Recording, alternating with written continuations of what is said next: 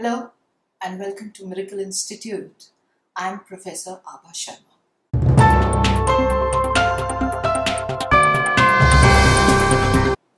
Let's take the next question.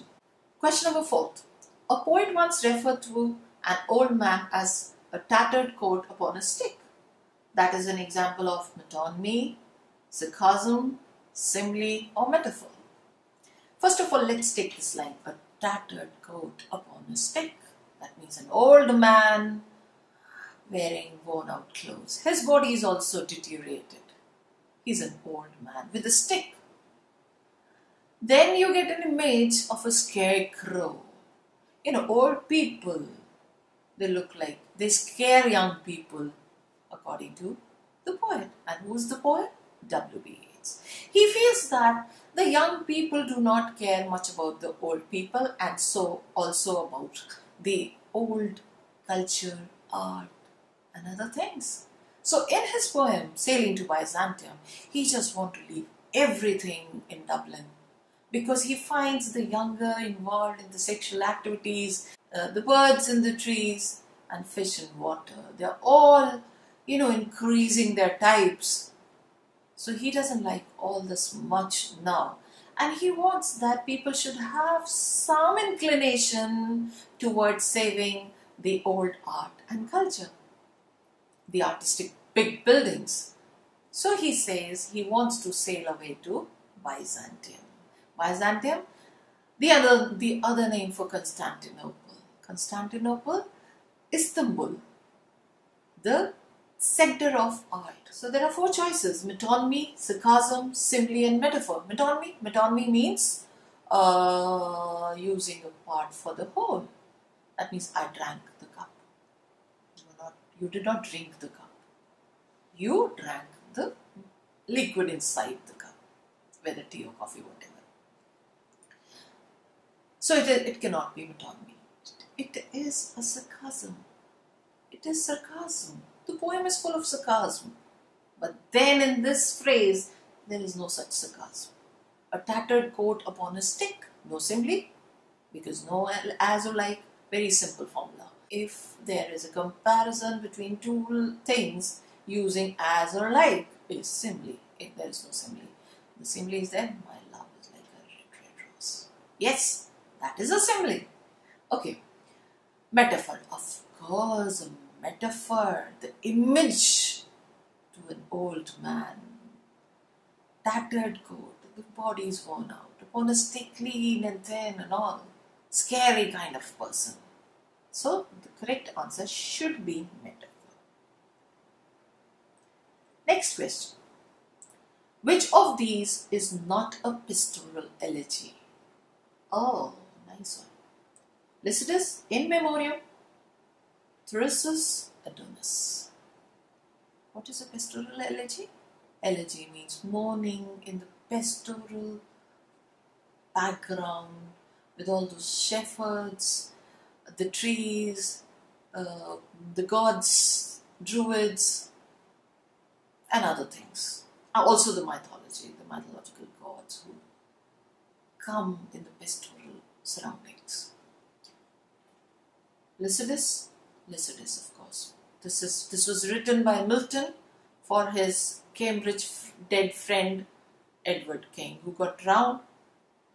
Milton did not write because he was too much attached to him. He wanted to show off his qualities of writing.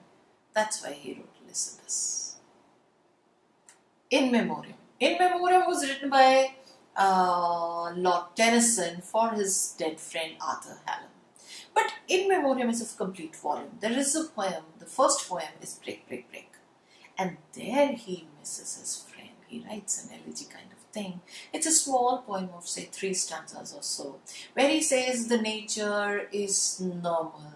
The nature doesn't seem to be affected by the death of my friend. He says the vanished hand, that is the touch of friend, is lost. And he feels lost sitting by the same seaside. He can hear the little children playing on the sand, a young man singing, the boats or the ships coming to the harbour. But he misses his friend. He's no more. He's absent from the world. Very nice one. But then it is not a pastoral elegy. The volume ends up with endymion, that is the marriage song.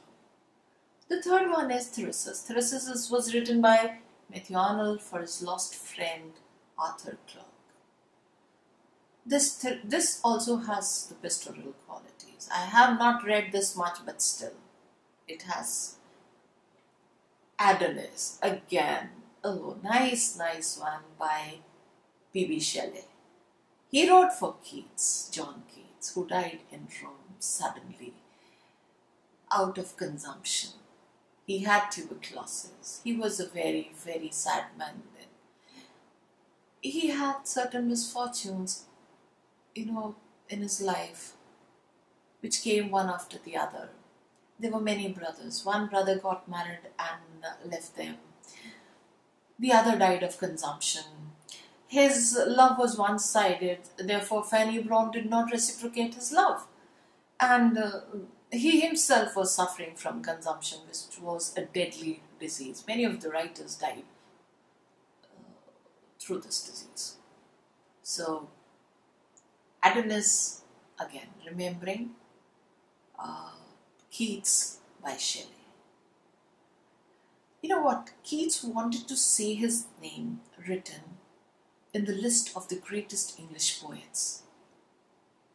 But then when he wrote something, I think he wrote Endymion, there was an anonymous reader who criticized him in the Blackwood magazine. Keats could not, take up this criticism. He felt very bad. And you know what? After death, or when his poems became popular, he was added in the list of the greatest poets of English. And what was written on his epitaph? His name was writ in water. His name was written in water, not only on the papers or in the list. Water. He was such a great poet. So Shelley is very, very venomous, or say, he shows his dislike against that anonymous reader who caused the death of Keats' elegy. So, In Memoriam is not a pastoral elegy. The other three are pastoral elegies. Again, the sixth question.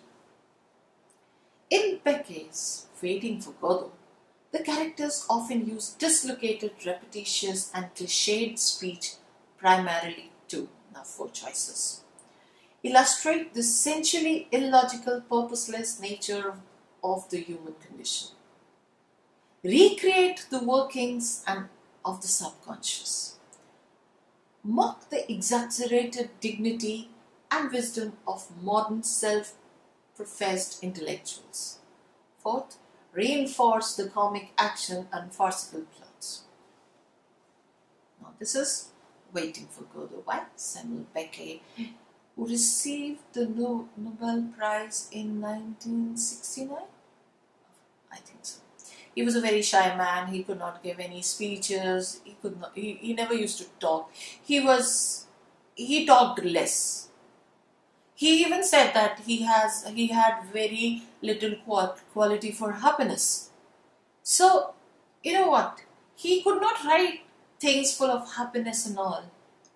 And that was a phase when absurd theatre took place.